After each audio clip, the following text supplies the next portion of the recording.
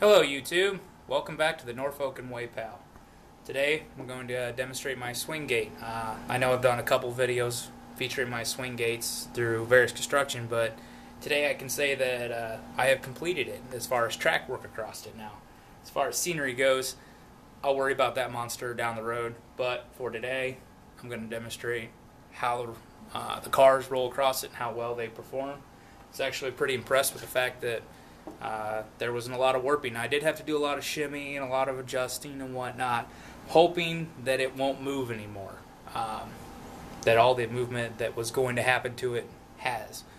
I don't know if you can hear in the background, right over there, I've got a dehumidifier running. It runs non-stop down here, keeping the humidity close to 50% as possible. Try to keep it steady. That's the big thing. It doesn't have to be, I mean, it could be 100%, it could be 0%. The biggest thing is as long as it's steady. It's the percentage changes that screw with it, and also the temperature too. But we got a pretty steady temperature down here in the basement. It'll probably get a little cooler in the winter and then a little warmer in the summer, but all around it's about a 20-degree range down here. No more, no less. I either go from having to wear a hoodie to be comfortable to wearing a t-shirt to be comfortable. But anyway, I'll get to the demonstration now. Let me pan around here. As you can see, I've got a little CN 370708 right here. Sitting here on probably the worst one out of the 3 to 4 tracks that cross over the swing gate. It's one of my helpers, Abigail. Abby, I need you to move. Yeah, I know. Meow, meow, meow. Little whiny butt. Alright, here we go. You can hear it go across, but does not derail. Now I've tried torture testing it by pushing down hard and moving it around and pushing on the outside, inside. The biggest thing was making sure the height of the rail was good.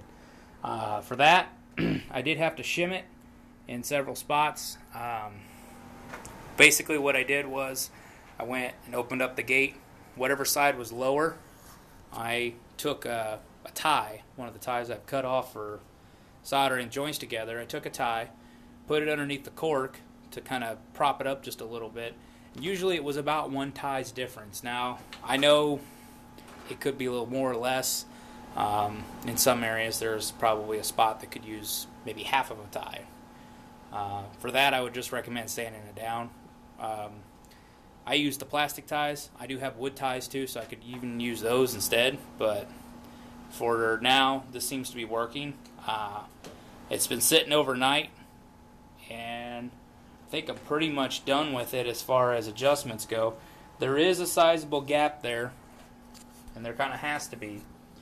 As you can see here, there's a gap, there's a gap, but the cars roll across it pretty smoothly. The overall height of it is about the same. I mean, we're talking minuscule difference between one rail to another.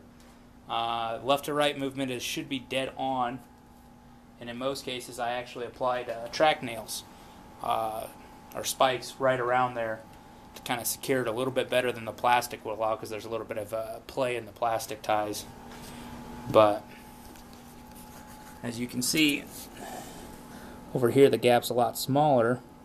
I'll zoom out a little bit. It's a little bit smaller there, but it doesn't seem to be any different than over there. Now, I will have track feeders and regular bus lines, so there won't be any kind of interruption in the electricity, I hope. I've yet to run an engine across it. I do not have my layout actually wired at this time. I'm still in construction phases over here.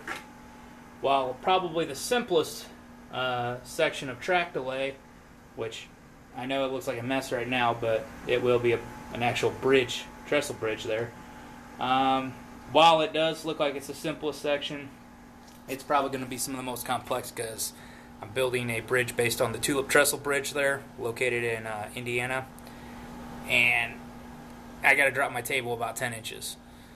So I got nearly 7 feet of table I got to drop there, starting here at this leg and all the way down just shy of that leg.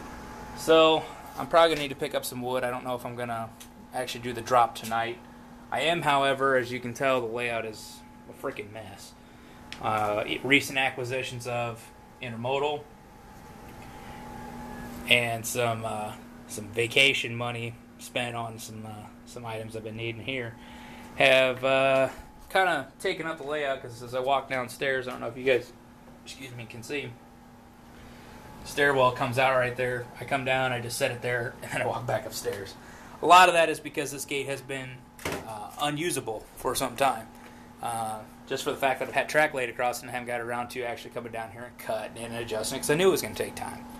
And the last couple days I actually have had that time to get in here and do those adjustments after doing the initial cuts. So, hence, ergo, gate is now working. I have my helpers down here, but I have yet to wire anything, as I said, and I'm still trying to figure out how I'm going to wire this whole thing up so that anything will be disconnected and dead right there if this gate opens. I'll figure that out most likely later on, but for now I'm going to clean up the layout. I'll probably start my bus line just past that swing gate and start running it around, and then bring it up here, and I'll figure something out for this. I'm not really sure yet what I'm going to do, but I do know I want to have positive contact through it, so we'll cross that bridge when I get there. I've got a couple ideas in mind. I just need to look at the mechanics of it and the actual hardware of it and how I'm going to do it. But for today, I can at least get some things cleaned up on the layout, get some things installed. I'd like to get this light put up, at least temporarily, from up here, so that I can actually see what the hell I'm doing over here. I got a little bit of light down there, but right here is now my darkest spot on my layout. So I'm going to be attaching that light somewhere up here. I'll probably just try to use some wire, rope, something like that. It just has to be temporary because there will be a second deck placed there. So I don't want to do nothing permanent just to tear it right back down.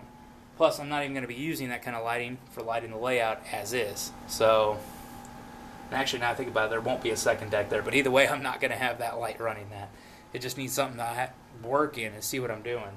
So, at least for the time being. Lighting will be quite a bit further down the list as far as getting things accomplished here on the Norfolk and Way Pal. But as for today, I'm going to sign off.